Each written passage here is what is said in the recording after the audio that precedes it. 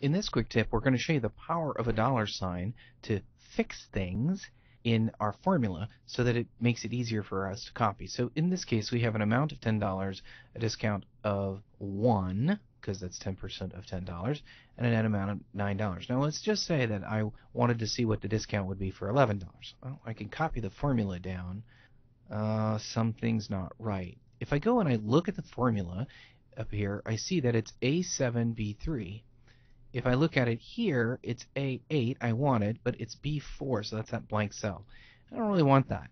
Now, what I can do is I can put an ampersand in front of the piece of the address cell that I don't want to change. In this case, I don't want it to change the 3 as I copy this cell. So I'm going to hit Enter, and we're good there.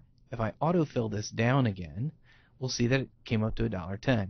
I can do the same thing over here, and now I've got the ability to see how our discounts show up, and everything all is working just fine.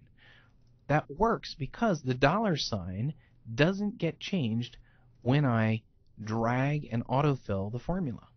So the dollar sign can be particularly handy when you're getting ready to move the formula around and you don't want Excel to slide that one cell while it's sliding the others.